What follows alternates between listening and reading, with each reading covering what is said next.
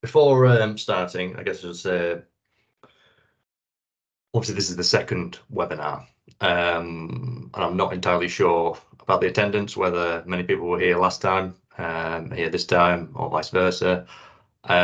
So forgive me in advance, there will be some level of repetition, because of course I need to really sort of go through the nuts and bolts for people who are joining for the first time.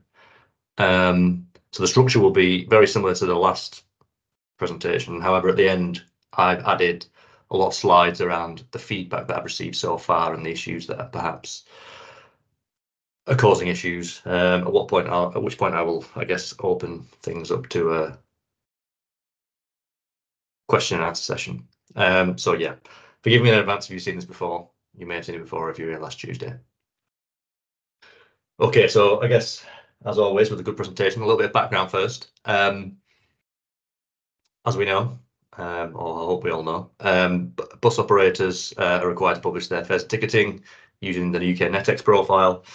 And we know that NeTEx is very new to the UK public transport industry, and is a very sort of flexible, modular data standard, which means you can do lots of great things with it, but of course brings its own challenges, in that what we're finding is that fares data being published is coming with lots of different structures, large variations in content, because most of the NeTEx standard is non-mandatory, effectively.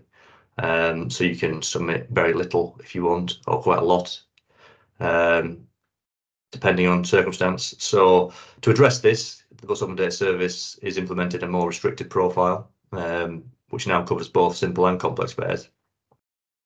The main aims of this profile are to sort of bring greater standardization to the fare structures being published, to ensure a minimum level of content for each product, which will obviously improve the sort of detail available to downstream users, and hopefully drive take up of the data, which is obviously what we're all here for. And then thirdly, to establish a standardized mechanism for referencing external data sets, because of course any fare product needs to define what kind of access it gives you, and you can only do that through referencing stops and services. So obviously we need to reference NAPTAN and BODS. So we describe in the profile a specific way of doing that. So where we are with the documentation at the moment, the documentation that's available that I'm hoping you'll all have seen, is version 0.4. It's version 0.4 because we've already gone through a very limited consultation, sort of internal to BODS, and with some of the major ETM suppliers and with TIM. So that's why we're at version 4 already. There's already been a lot of feedback and changes made. Obviously, we know that the documentation is very complicated. It's very technical. I think some operators have complained about the sort of jargonistic approach that BODS takes. I mean, I think we're sort of hamstrung by the data standards themselves. We inherently need to be technical at some point, but I know there's a lot of operators on this call. So just to sort of say, while this profile document will inherently be a technical document, and maybe difficult to understand for people new to NeTEx, we will be issuing a sort of beginner's guide type document, which will come out with the final profile to help operators better understand what it means for them. And then also we'll be sort of publishing some use cases around popular product types, just to sort of help people, but to both create the data and consume the data to encourage better understanding. In terms of timeline of consultation, so as has been said, we've already had one webinar. That was last Tuesday, the 20th. This is the second one, the 29th. We have until March the 6th as the closing date for feedback. And there'll be a 2-week turnaround where all the feedback is, I guess, assessed and amendments are made to the final profile document accordingly.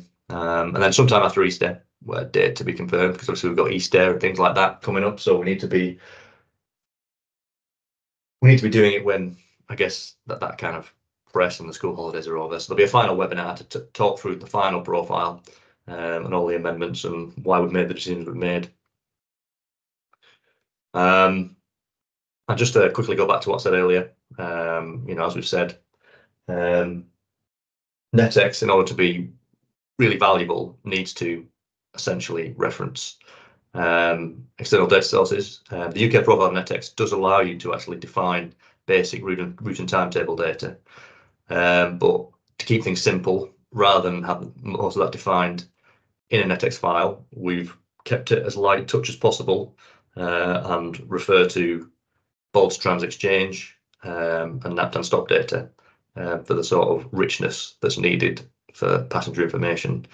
So there's two sort of key points that need remembering, and that is that, you know, where you are defining lines or services, that you need to use line IDs as established in the trans exchange PTI profile, and then stops almost always need to be entered in the NAPTAN database and use the ATCO code. Exceptions are allowed to that in the NeTEx standard, and follow the kind of precedent established in the trans exchange PTI profile. So I've got quite a long section on NeTEx structure and content. I'm going to speed this one up a bit. I went into it in quite a lot of detail last time, and that video is already available on the PTIC website, and this presentation is available on the PTIC website. So for brevity's sake, I'm going to just sort of skim over the things and try and explain, I guess, what it means for operators. And then we'll get onto the feedback section. So one of the things that we talk about in the profile we're sort of mandating is a certain approach to file structure, because NeTEx is extremely flexible, allows you to spread products across multiple XML files, or conversely include everything in one single XML file. So what we're doing is basically saying that all elements relevant to any fair product must be within the single XML file, and that generally a one file per product data structure is encouraged, but we do allow for larger files with multiple products in, although we recommend that is only in cases where you've got a lot of pass type products, network-wide products that you can put in the same file. There was feedback about this, so we'll get to that later. I'll just press on. Frames, I think this is not really relevant to bus operators. You kind of expect this is what your system supplier should be resolving for you, but we define, I guess, the frames. There's something in NeTEx called a version frame, which is a container to group other types of elements together. We specify all the different frames that need to be included in a file published to BODS. So like I say, in terms of what this means for operators, that's for your system supplier to address. This isn't something that you'll be able to affect yourselves. Versioning, I mean, for those who are, I guess, familiar, obviously there is versioning in trans exchange, and I guess it's been slightly contentious and difficult to implement. I won't dip into that controversy here, but I think, you know, from a consumption perspective and a management perspective, version control is very valuable, and I guess something that we would like to see. However, the unregulated nature of fair products means that it's very difficult to implement in a consistent basis on BODS. So we do have a recommended approach to versioning, and we do encourage system suppliers, and will be working with system suppliers to implement this. But at the moment, it will not be mandatory. And what we're asking is that operators themselves focus on how they're publishing data and making sure that when they publish new fares data, that the old data is end dated or made inactive, to ensure that there isn't any confusion of the data that's published on BODS. We can return to versioning later as well in the feedback section, I think.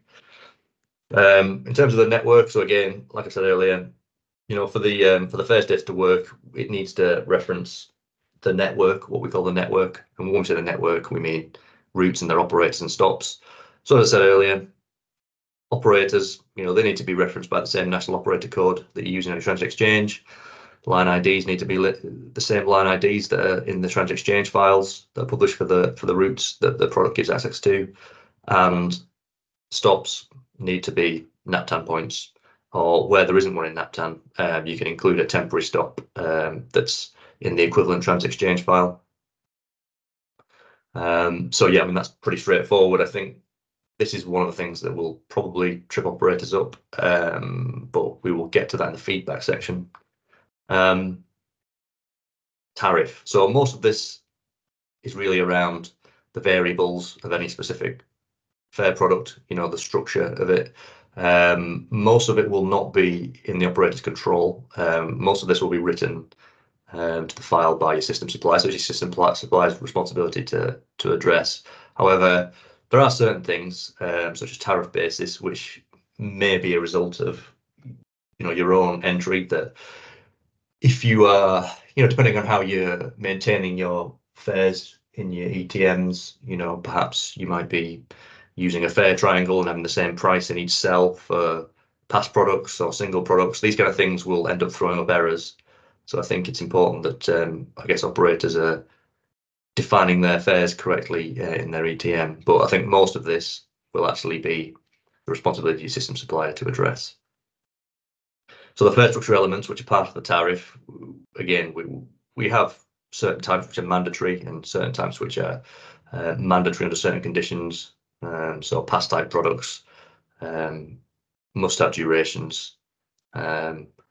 Carnets must have certain elements in to define the number of units, and group tickets need an additional element as well. But the core ones are around access. So that's your ticket machine supplier's responsibility to sort. There is eligibility, so this is around your passenger types. So this is another thing that can trip operators up. I think that all suppliers now have ways for you to define the rules around your passenger types. So you should do that where it's possible, because otherwise it will throw up validation errors. And that includes things for child and young person tickets, that you should be defining age ranges and what that means. Because at the moment, the passenger type is something that is often missing from fare products published to BODS. So in terms of the fare products, I mean, this is very technical stuff and really isn't addressed for operators, but a pre-assigned fare product is what's used to wrap up all the structure and network elements for a traditional product. Something called an amounted price unit product is used for carnets and other bundled products. And then we have something called a cap discount right, which is to define caps. So this is really for the system suppliers themselves, the ticket machine suppliers, to make sure that this structure is being followed as mandated by the profile. It covers both simple products, and as we say with a cap, we're talking about tap and go type products, post-paid products, if you have them. Sales of a package, this again is mainly for your system supplier to resolve for you, but it includes things, where a ticket can be bought, how you can pay for it, and what kind of media it comes on. Is it an app or is it a paper ticket, etc. So it's those kind of things. So those are all mandated by the profile. And then we have something called fair prices, which is where prices are attached to products. We've tried to keep this as simple as possible. This is touched on in the feedback. We'll get to that in a minute. But at the moment, it's quite a light touch approach. Really, we're only looking for past type products. We're looking for the fair product and sales of a package to be priced in combination. So that's the product itself, and then the way you can buy it.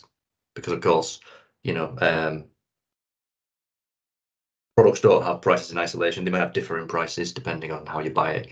Paper ticket bought on vehicle might be more expensive than one bought on an app or whatever. And then we expect things like distance matrix elements to be priced. That's for point-to-point fares, the traditional kind of fare triangle. And then we also expect the cap discount right, where included, to be priced. So that's really basically defining the capping limits. A cap discount right includes like sub-elements called capping price rules, which is where you define the length of time of the cap and these kind of things. So you can include a price for a 1-day cap and a 7-day cap, etc. You can also define, the business rules around that. Perhaps if it starts, week caps are applied from the first moment of travel, or whether they're applied from a set week, a cap's applied Monday through to Sunday, something like that. You can define all those things in capping price rules. So yeah, the profile defines that as well. And one thing it also says is, even though the legislation talks around discounted prices being a complex fare, what we're asking for is not discounts expressed explicitly as discounts. We want prices to be absolute numbers, pounds and pence.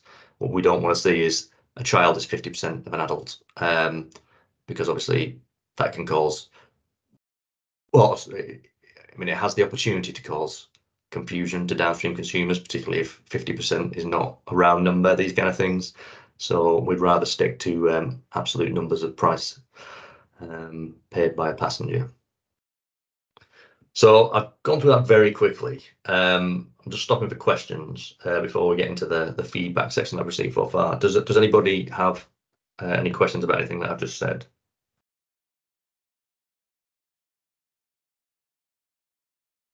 I've put links to the last recording, which goes through that much more slowly, in the chat, and the link to the slide deck from last time. So if this is your first session, then you can recap and hear what Stephen said first time round.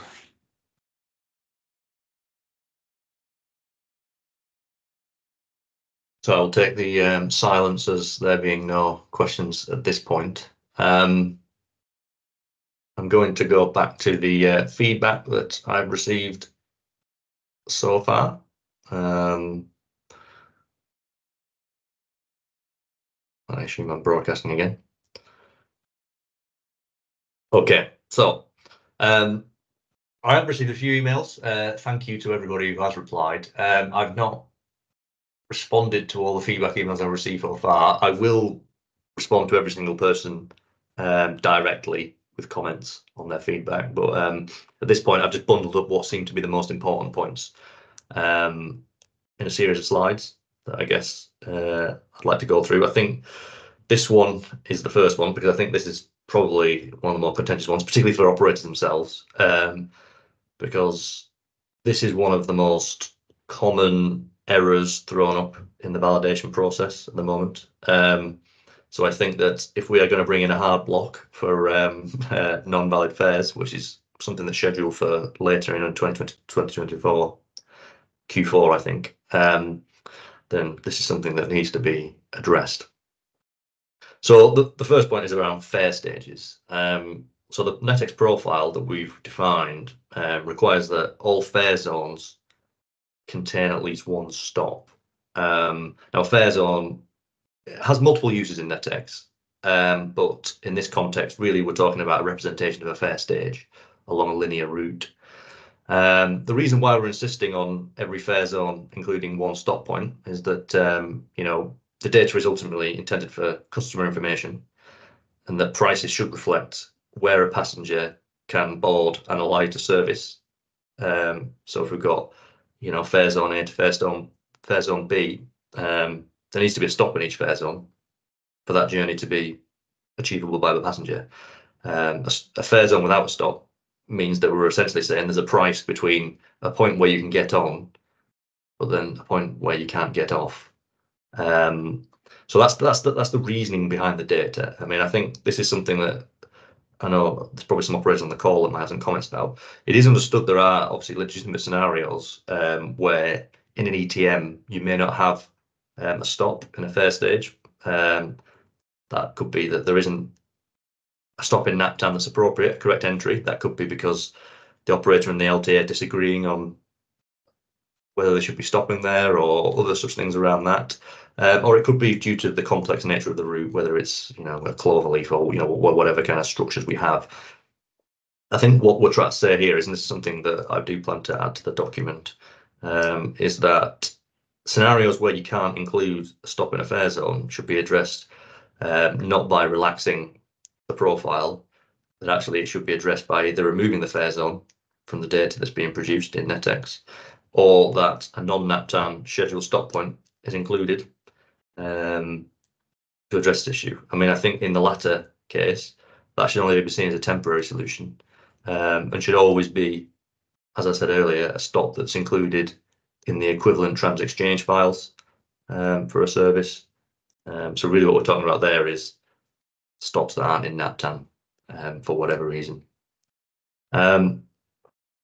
So I think that's my statement on this. That's our statement on this. I know that I think I saw a couple of operators on who've had comments about this before. Does anybody want to raise a challenge to this or question this? Simon, you were exactly the man that I was actually thinking of when I said I knew the operators on. I'm going to stop sharing for a sec because I'm struggling to. But yeah, Simon. Yeah, I mean, I think I had a call with somebody before, but there's loads of, well, certainly the way we manage our data within, Ticketer that we use.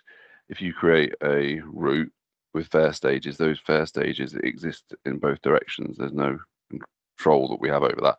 However, stops may not exist for those in both directions. For instance, if you have a terminal loop at the end of a route, it might have stops on the inbound, but it doesn't have stops on the outbound because it only gets served, those fare stages only get served inbound.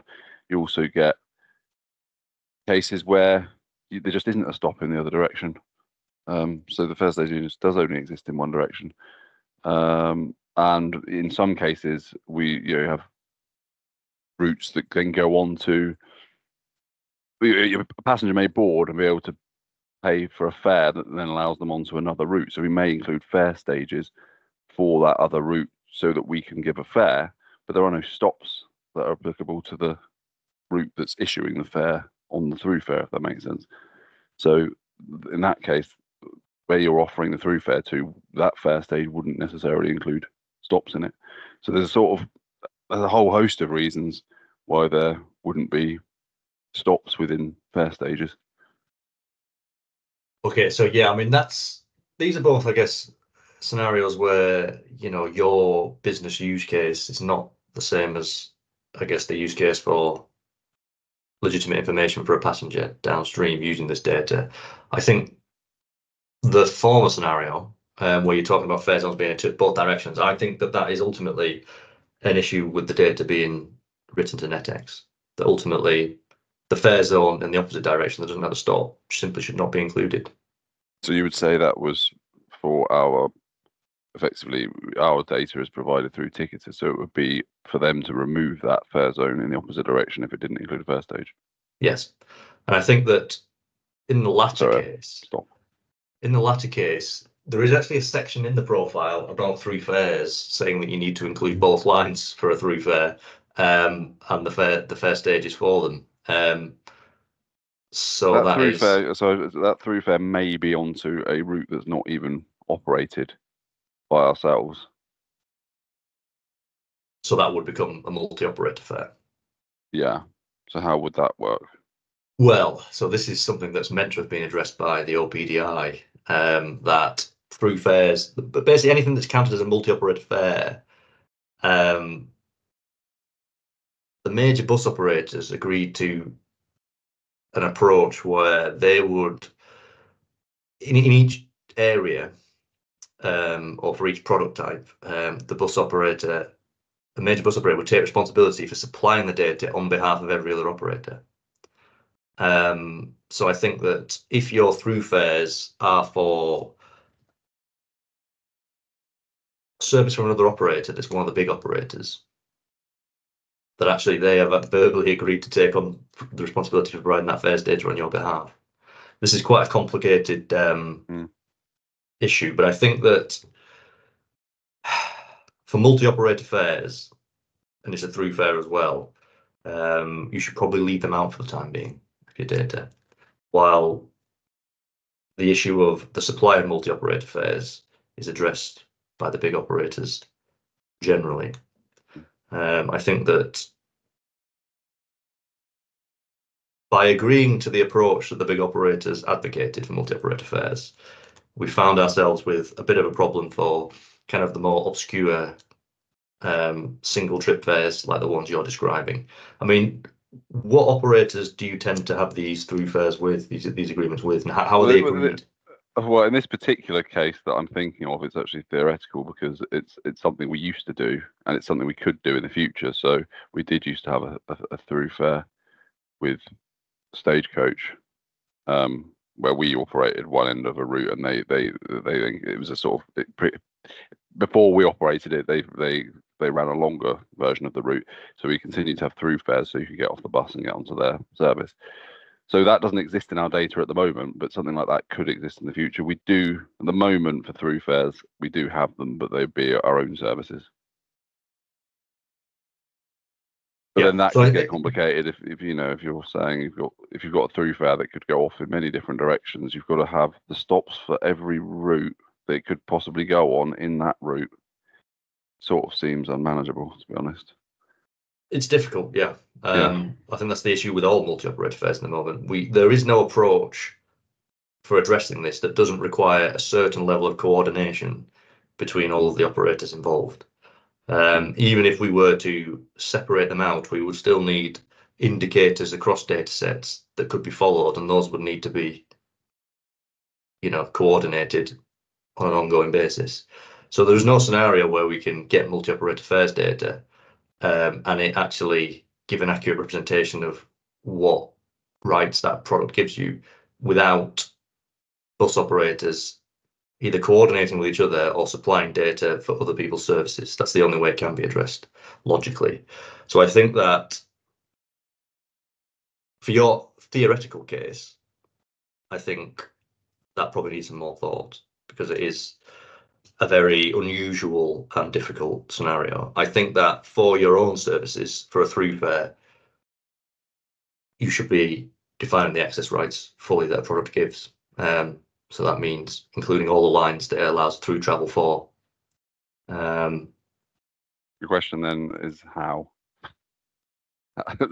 That's obviously we're programming our fare through Ticketer. You program your fares within a line. How do you then link that to another line? Well, this is the same challenge as the multi-operator fares. You know, there is what your system does at the moment. Yeah. For the retailer tickets, which has always met your needs, and then there is obviously the obligations or the requirement of the data to be something that's actually usable downstream to give an accurate reflection of what price is paid and what rights you get with that price. And I think that, yeah, the legislation is written in such a way that it ultimately puts quite a burden on operators to provide this data. Yeah, I think the where the issue is because we've got the system as we've currently got it, and the limitations of what we got, and we currently have these through fares, so they are coded in our system, but we've had data rejected from BODS because of these elements that are missing. So we're sort of stuck in a place where we can't fix it. Yeah, I mean, I guess we're from the other direction. I mean, I could see Andy Leon's face on the cameras, but I'm sure there are other people that consume data. In terms of through fares, I mean, are these the kind of fares that you would ever use? And how would you expect to see what level of granularity would you expect to see in the definition of a through fare? Yeah, I mean, it's not something we've really looked at yet. We're obviously aware of it, but yeah, in order to be able to provide a through fare, we do need that additional information of where you can get through to. So it's the same. It's the same in that sense. We need the access rights at both ends, regardless of whether that is a change of line or anything. We need to be able to reference or to treat that as a whole journey from one stop to another stop. So we got here from I believe from empty fare stages. So I guess my question is how does an empty fare stage help your situation, Simon, in modeling that data? Is it essentially just a placeholder? No, well, so it means the driver can issue a fare, because the driver on the ticket machine would set that the destination fare stage to the the fare. It doesn't need a stop in it. That they know that they're selling a ticket through to wherever that's on another service, and that just allows them to offer that fare. So it doesn't require a bus stop for the driver and for us to issue a fare. Yeah. Well, I think ultimately this is a problem with, I mean, most of the problems we encounter are basically summed up as what you require to sell a ticket is not what you require to define where you can get off of that ticket, you know, the full rights to the ticket. So this is the problem that we keep kind of coming back to around multi-operator fares, through fares, even passenger types. You don't need to know how old a child is to sell a child ticket, just the driver needs to know that. So this is essentially the root of all the issues that we face. I think that, you know, I've written things from the perspective of the consumer, I guess, in this respect. What's needed to actually give a journey plan with a price for that. I think maybe, you know, we probably need to also think about it from the demand perspective. How much demand is there for these through fares? How important is it that those are accurately reflected in the data relative to obviously the amount of resource you need to put into actually producing this data? Does anybody else? Obviously, I'm just keen for our data, because a bit like with the I believe it's changing, but the trans-exchange data, if there is any validation errors, then all our data gets rejected. So it's kind of a bit of all or nothing. So well, this is it is in our data. That's the thing. This is obviously something that we need to, you know, we have 6 to 9 months to address it, I guess. You know, one obvious solution would be not to submit those files in the short term for those types of products. Then I've got a question of how do I not do that? That's a question for our suppliers, I guess. But that's a good question for your supplier. Yeah, but it isn't. I don't think that's an option available to me now. I can not include a line, but I don't think I can just choose not to include a specific fare. I could be wrong on that though. Yeah, so I mean, you have through fares that are essentially a single ticket that allow you to travel on a route and then travel on a large number of other routes to potential destinations, or is it generally a one? Not a large number of routes. No, it's normally 1 to 1 or 1 to 2. Okay. It's something, you know, I don't know what's going to be around the corner as well. I'm sort of trying to think ahead. Yeah, I mean, do we have any other data consumers on the call who have an opinion about this type of product? Or any operators that have a similar issue to Simon?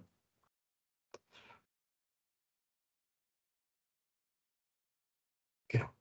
Well, I think in this case, you know, for the former scenarios that you've defined, as in fare stages operating both directions, I think that's something that needs to be addressed in the export of the data. I don't really think there's a good reason to be including the fare zone in the other direction if there's no any stops, people can't get off on it. So that should be addressed straightforwardly. I think the through fares one is something that probably needs a bit more thought. I mean, Tim, as the compare, I mean, do you have a position on this? I think we note it, Simon and Stephen and the team all consider it and work out how to address it in the short and medium term, which might have different solutions. We're clearly not going to come up with a resolution today. So given that there are other topics that you've had comments on, Stephen, and we need to address, I think that's probably where to leave that one today. But it's noted, it's recorded, and yeah, Stephen will come back to it. Yeah, I think unfortunately, Sam, whatever the solution will be, there will be some additional work needed. You know, whether it's to remove the through fares or whether it's to address it in the way I guess I've specified it. Either way, there's going to be some effort involved. But yeah, let's have another conversation and maybe talk to Ticketer as well, because I'm assuming Ticketer is your supplier. Can I just ask one other scenario? Through fares onto another mode, like ferry, if that's in the data set. Yeah, this is a tough one. I mean, I think, you know, we had hopes by now that non-bus modes might be on BODS in a PTI compliant fashion. I think at this point we're not asking for multimodal fares at all to be submitted. And I don't think that is going to change in the short term, simply because defining the access rights of something that allows you on a tram or a ferry, in some ways it is possible, because of course you could reference TNDS data or something like that, but that would cause a lot of problems in terms of the validation process. Okay, thanks. Yeah, so I think that if you've got a service that allows you on a ferry, the part that allows you on a ferry should not be published at all. Okay, should I move on, or does anybody else have any? So I had one really quick thing with the passenger types. So we do define the passenger types, as in, you know, we use the classes. Are we also supposed to be describing what they mean somewhere? Yeah, I mean, I will get onto that, because there Right. actually is another slide on the feedback session about passenger types. So yeah, let me just get back to that. Okay, so first stage is, as we know, a very thorny issue, and I'm not going to go away quickly. So pricing. So some of the comments I also had are about the what we're asking for in the fair price frame. I've been pretty light touch about what we're specifying. One thing that was specifically called out more than once was, I guess, the absence of a fare table. So we might call that a fare triangle. You know, the profile doesn't mandate that you include the data points that are required to reconstruct a fare triangle. And also it doesn't define how you might do it if you were doing it voluntarily. So I guess the question here is, should it be mandatory if you are doing point-to-point fares that have been generated originally from a fare triangle, that the ability to recreate that fare triangle is present in the data? And then even if it's not mandatory, should we define how it's done? Should we constrain you to a certain way of doing it, even if it's on a voluntary basis? Are there any kind of opinions on that? I mean, my personal standing on this is it should not be mandatory. However, I may add a section just defining how a fare triangle would be defined in the NeTEx, so it could be recreated. I mean, from a data consumption point of view, I mean, this is really a question aimed at data consumers. Is a fare triangle and the ability to create a fare triangle from the NeTEx data important? Andy?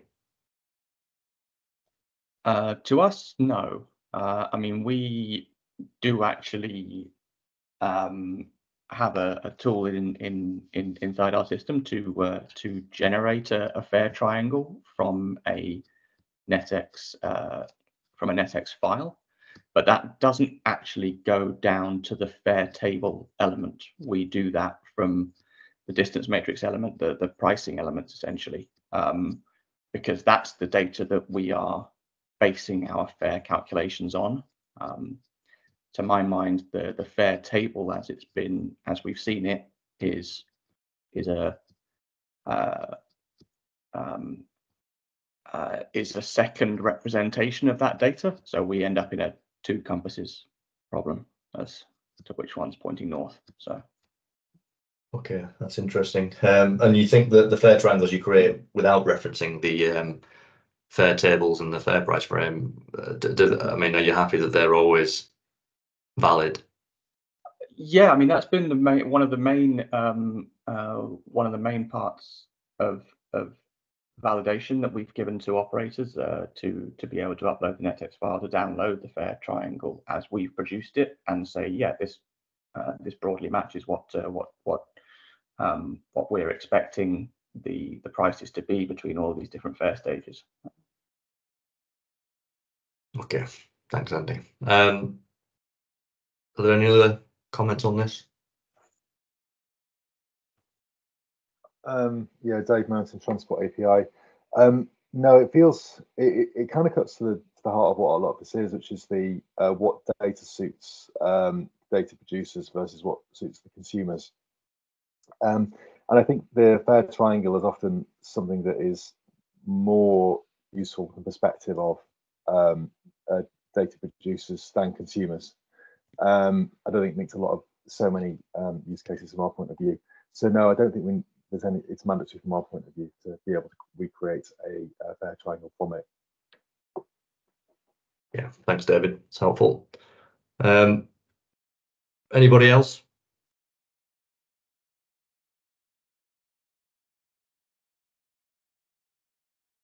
Okay, so I mean, I guess given the comments we have heard, and I guess given my previous inclination as well, we won't be making that mandatory, or it's unlikely we'll make that mandatory. I may still add a section to talk about how you might define a fair triangle in terms of the columns and the rows within the fair table and the cells. But otherwise, it will not be part of the validation process for publication on BODS. So one file per product, the file structure. I did touch upon this earlier. I think that, I guess maybe there's a little bit of confusion about what we mean by a product, because of course a product is not, it can mean lots of different things. So I think the profile is written in such a way, or the motivation for it being written in a way is that the preferred approach is that one file per product is how the data is published. This is not the most efficient way of doing things. It's quite verbose, but it does simplify things in terms of consumption and monitoring. I think that we do allow for bigger files to be submitted with multiple products, but we recommend that that's only done for pass type products, network level products. You might have a city pass and then some district passes. You may put them in the same file to be more efficient. But I think that line specific products should always come in their own files.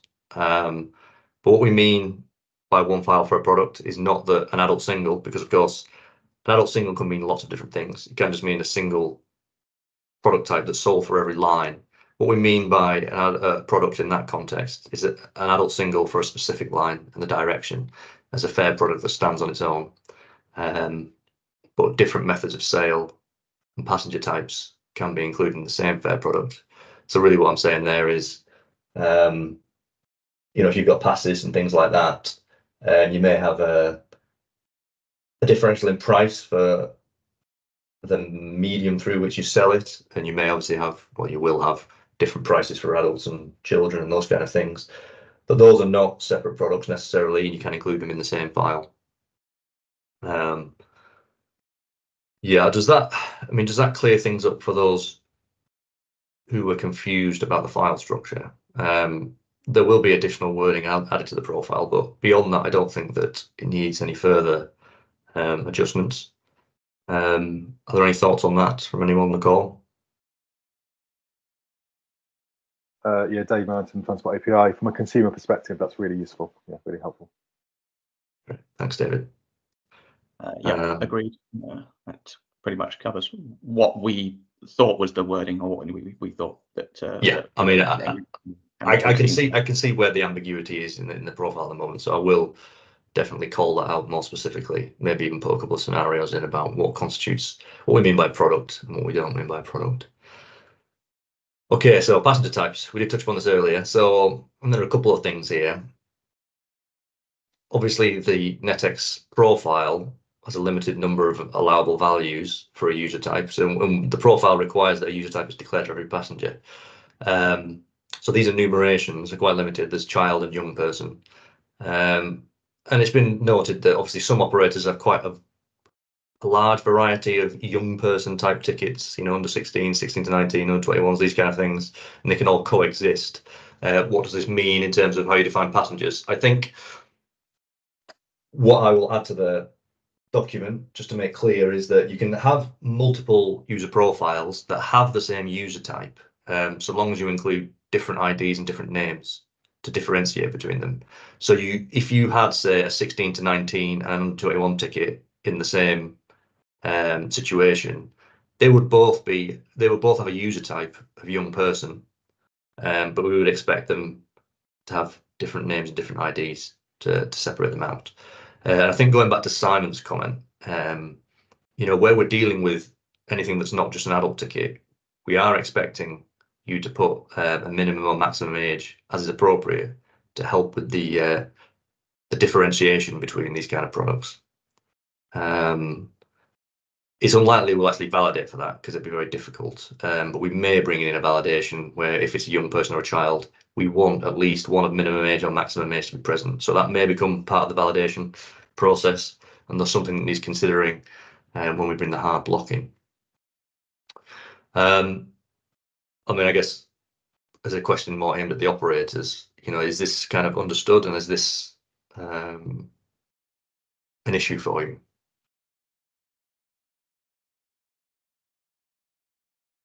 Simon?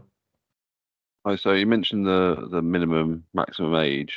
If it's a group ticket, would it be included what the A group ticket requires an additional fare structure element that groups all your user profiles together. So you actually have to define each user type that qualifies for a group, and then define what the group is. Right. Okay.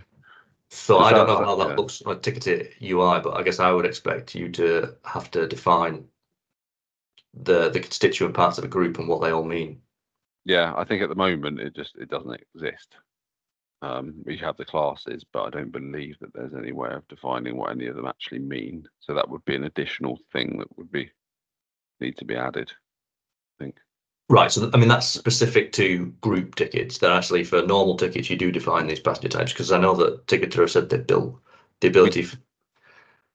I'm aware we define the classes, but what that class we define them as in an adult or young person or whatever. But I wasn't aware that there was any way of defining what a young person was. Right. Okay. Unless something new's been added, I'm not aware of. It's possible. So I think this is something that we'll probably need to address with the system suppliers. I mean, I think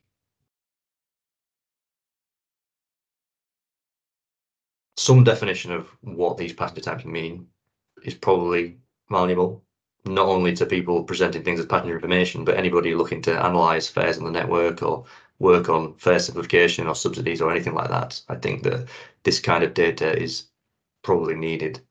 But yeah, I think that's something that obviously needs discussing with the suppliers a bit more, because my understanding was that the ability to create these definitions had already been created in the UIs that you use. But yeah, so I'm fairly sure that's not the case, but I could be wrong. So we'll need to take that away and discuss it. Okay, product names. So this is one that we're sort of into the realm of process and practice rather than the data profile here. The NeTEx profile for BODS does mandate that a name is included, and then it states that that name is a value that's enough for customer-facing information. I think what we're finding with a lot of products that we get, we're getting names in the style of, as you can see there, CAP, CH, RTN, PUL. I mean, that presumably means something, and it's probably something that's shown to bus drivers or printed on tickets traditionally. But obviously that's not really usable for anybody presenting data for a journey plan downstream.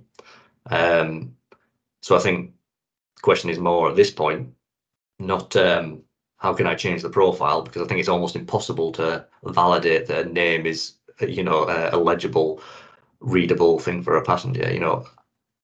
How can this be solved? I guess for ticketer operators, this is presumably not something that you enter. It's something that's automatically generated, or is it something you put in, Simon? It is something that we enter, but the reason that they will be things like CAP, CH, return, pull is because that is the name of the ticket that is presented to the driver on the ticket machine, and that is limited to quite a small number of characters. So there's a name of the ticket. There's a longer name that you can give that's printed on the ticket that's also fairly limited, and then there's a description that could be just what the product is. So essentially what this would be suggesting is that we need another name that would be the public name of the ticket, potentially, that has more that would allow more characters. Yeah, the names and descriptions are not. Are they currently being used? Do they contain values that would be useful for a passenger? Well, so the title of the ticket would be what you've sort of got written there as an example, which would be what the driver would see on the ticket machine. and it's very limited to what they can see. So that's why it's sort of so short and written like that. There's you can give a slightly longer label to what's actually printed on the ticket, which might be what could be exported instead of the name that's currently coming out. But there's an alternative scenario where I guess you say, well, we need another field where we put a full public name in that you'd want on external systems. But that's why it's not an automatically generated thing. It's just a limitation of the number of characters that we can use. Yeah, I mean, that's understood. I guess obviously that limited number of characters isn't going to change. It's probably there for a reason. But I think if there are other fields that are already being used for printing things on a ticket or descriptions and things, a preferred scenario would be to derive it from that rather than insisting that more data is created. That said, they're also limited. Yeah. It'd be slightly better, but wouldn't necessarily be what you're looking for. But I think, let's think about it from the data consumer's perspective. How much information do you expect in a product name? I mean, I would assume that an adult single being included repeatedly, but for different lines, would be sufficient, or do you want additional information around that ticket name? Because sorry, I'm not. But we do put our data into the passenger cloud, and in passenger system they take the name and they assign an ID to each ticket type, and within their system we can change the publicly facing name manually, and then every time we submit a new file for our NeTEx, as long as it's got the same name coming to it from the NeTEx file from Ticketer, we don't have to keep redefining the public name. That's held within the passenger cloud, so that's how their system deals with it. Yeah, this was one of the first this is one of the first things that we had to do a workaround for, to provide a good user experience, was to allow an override of the product name as it was coming out of the NeTEx files. And yeah, similar to you, Stephen, we obviously understand as to why it's there, but we also recognise that it needs to be better. So we've had to provide a workaround for that. Obviously, I'm thinking of wider consumers. They don't want to be doing that, and operators don't want to be updating any individually consumers. So it is definitely a workaround. Okay, I mean, I think obviously that sounds great from the passenger perspective. I mean, you guys want to get into the NeTEx exporting business, but yeah, I think at this point I don't really see an easy solution. I think that's another thing that we're going to have to take away and talk to the major system suppliers about how a solution can be put in place. But I think at this point it kind of sits outside the profile. It's not something that we can deal with in a programmatic sense. I mean, a human being can work out whether it's a decent name or not, but we're not going to be able to create anything that works it out automatically. So that's one I'll just take away and talk to the major system suppliers about. One last one again, which is not something that's really within the profile, but something that's been raised, is shadow fares. That some of the NeTEx being published on BODS include shadow fares that are not purchasable by passenger, and therefore are obviously giving incorrect prices to people who consume the data downstream. I guess the honest statement on that is that shadow fares should never be including the data published on BODS. Only prices that passengers can pay should ever be included. So I think this is something that probably needs a bit more investigation work on, but I don't think it's something addressable in the profile. And it's not something that's probably going to be addressable on validation and publication. Again, this is something that can only really be found post fact.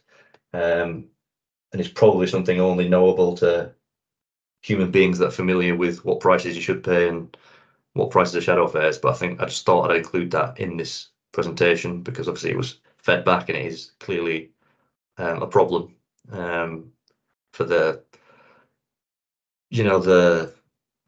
credibility of this fares data. If we're including shadow fares, it undermines the whole thing. So I think we need to be avoiding that as much as possible. I mean, I don't suppose we have any operators on here that operate shadow fares and think they may be getting into their data, or why that might be happening.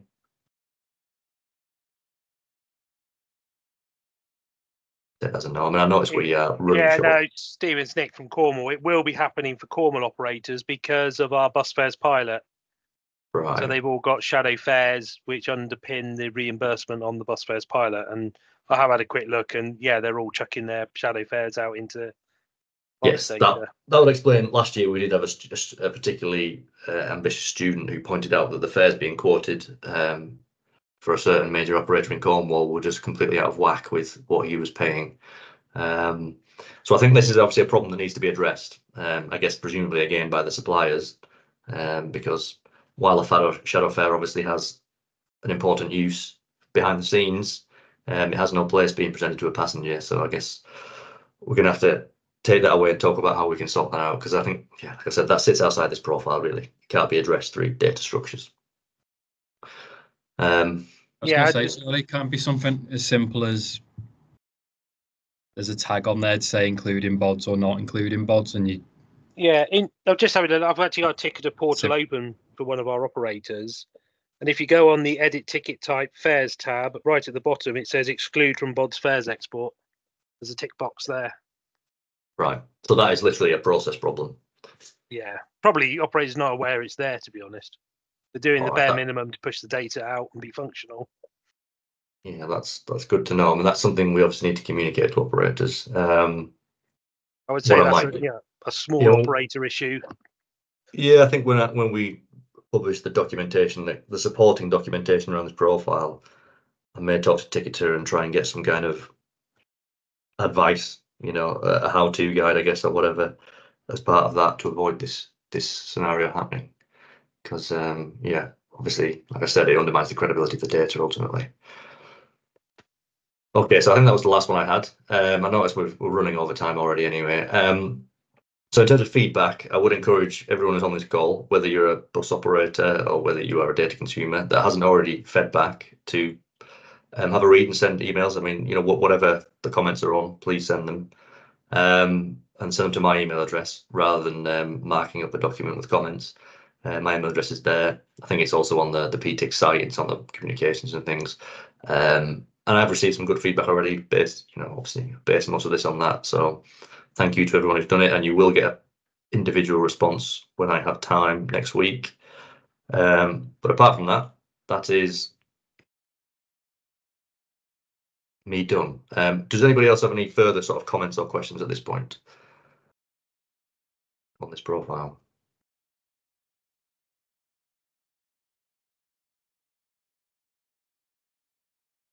No? Okay. Well, let's wrap it up. Thank you everybody for joining.